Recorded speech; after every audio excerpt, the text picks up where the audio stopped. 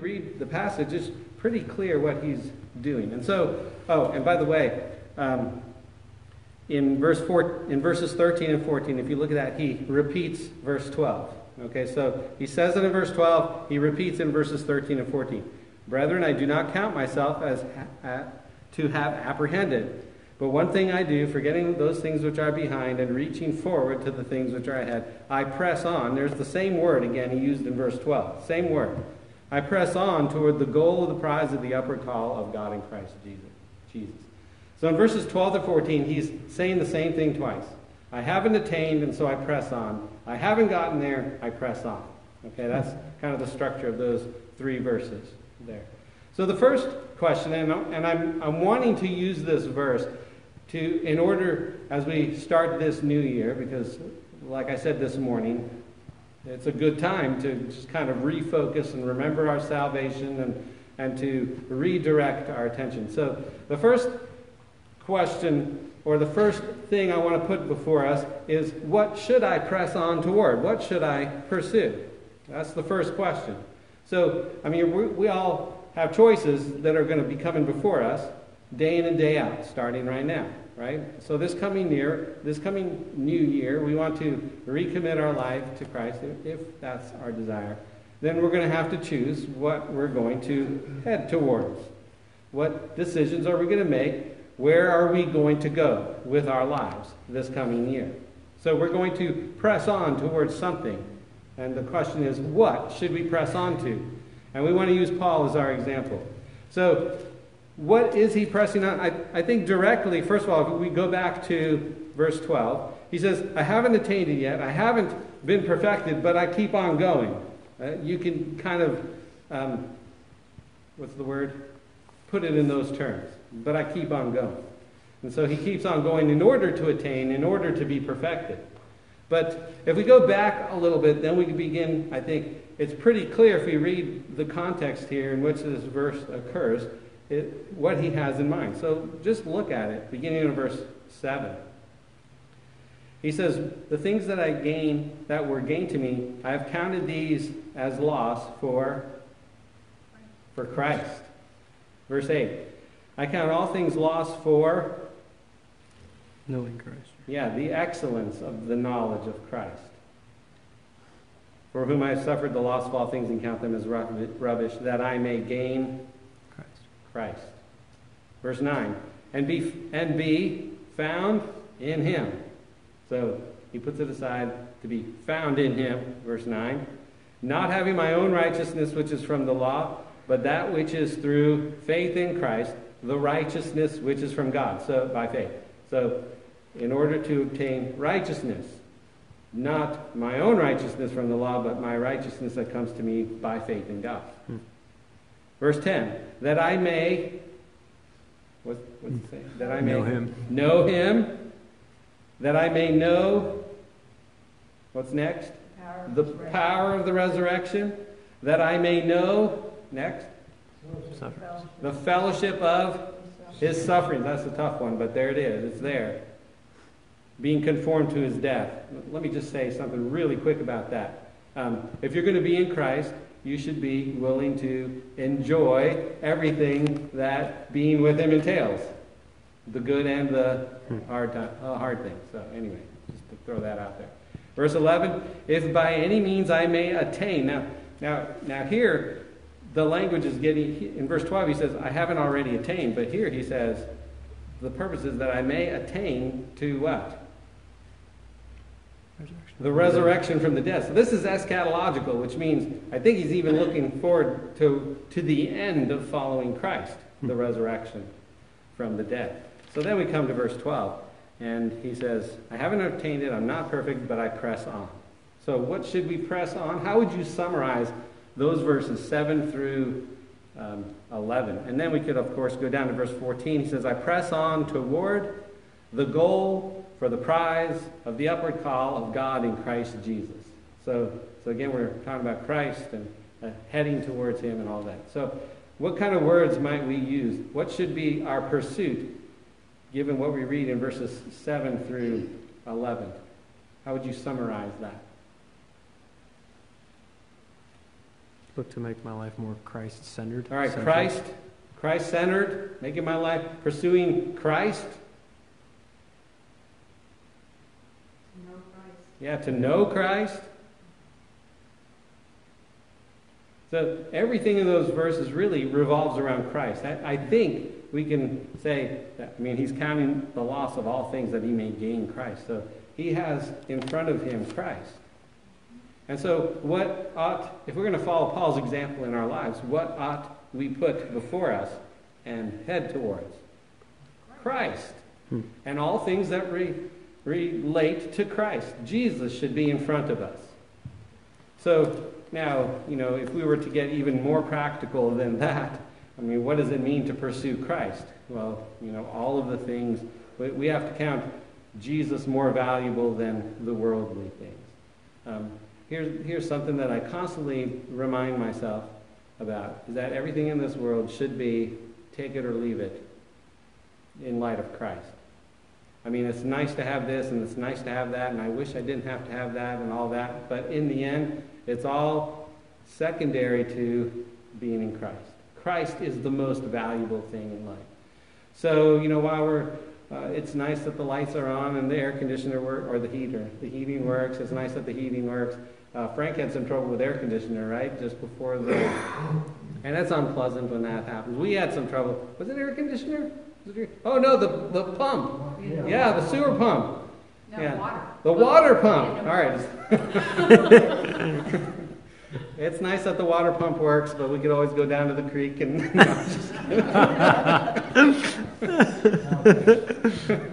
No, but really, it's nice that the water pump works, and it's nice. I had trouble with my air conditioner. It's nice that the air conditioner works, and it's nice that the lights work, and it's nice that the car works, and all of these things. It's nice that my chair works.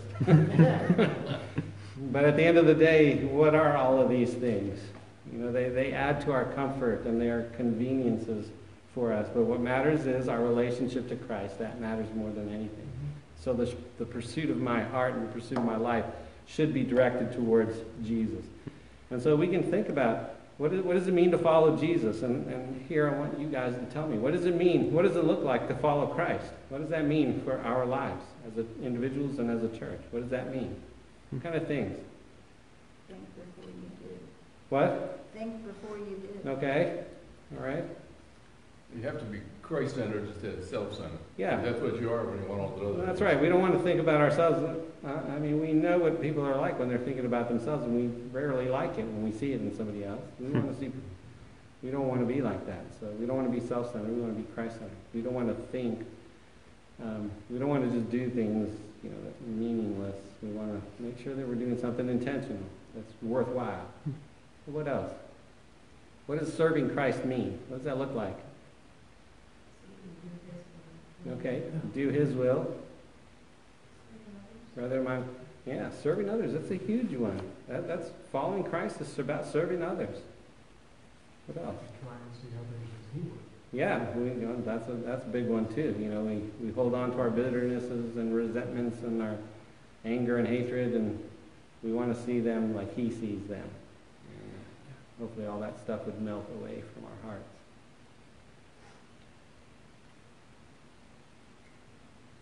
Living in Christ means. Living in light of, it's right in there with Christ-centered, but in the act of the gospel, what He's accomplished in the gospel.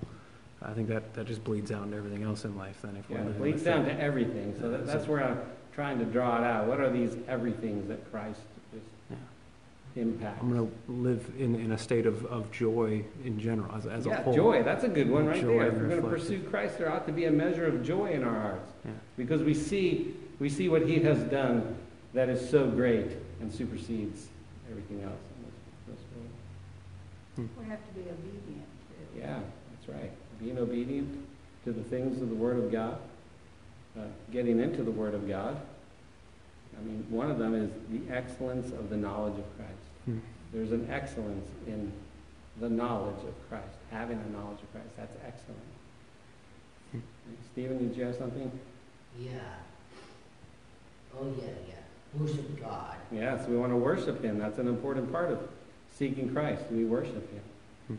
So So these ought to be the objects. I mean, we're keeping our eyes on Jesus, as it says in Hebrews. We keep our eyes on Jesus. And keeping our eyes on Jesus means we are going to do the things that are Christ honoring, that Christ views as worthwhile. So that ought to be our pursuit. And so I want to challenge us as we begin a new year to put the Christ things in front of us. Put Christ in front of us and all that means. Put that in front of you. Make that the object of your pursuit. All right? So that's the first question. Pursue what? Pursue Christ and all that means. The second question is pursue how. How should we pursue? Well, this is actually the meaning of the word here. What does this word mean? He says, but I press on. What does that word mean, press on? That he uses in verse 12 and that he uses in verse 14. I press on. So what does that mean, to press on? What does that word mean? How should I pursue? So let me give you 4 definitions for this word. These are all synonyms. These are all meanings that are kind of related to one another.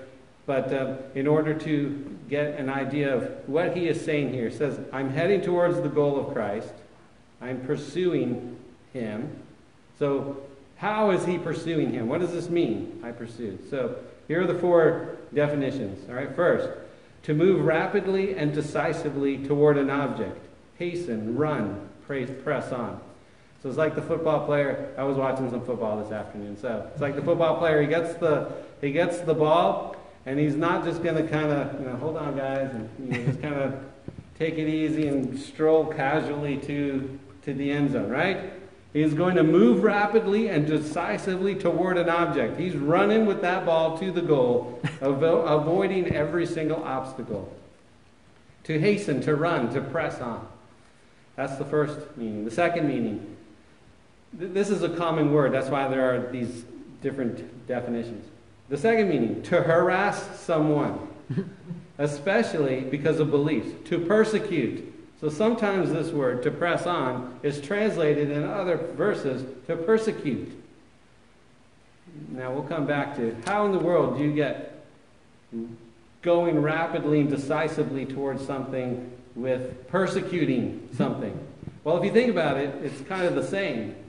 If there's something out there that I want to get and throw down and stomp, and this is really important to me, then how am I going to go after it?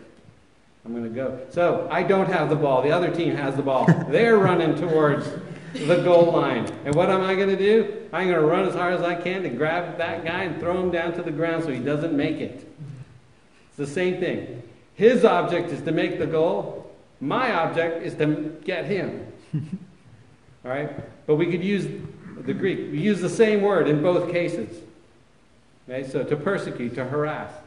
The third one, and this is kind of just repeating, to cause to run or set in motion, drive away, drive out. Now this is where I make somebody else go. It's like the coach on the sideline, run, run, or on the other sideline, get him, get him. So this is where I'm causing that action of moving rapidly. And then the final definition is to follow in haste in order to find something. To run after, pursue. So it's just kind of the same thing. So this is the idea of the word. So our pursuit, what are we to pursue? Christ. How are we to pursue him? Like we've got the ball and we've got to make it to the end zone. That's how. So it is intense, it is intentional, it is focused.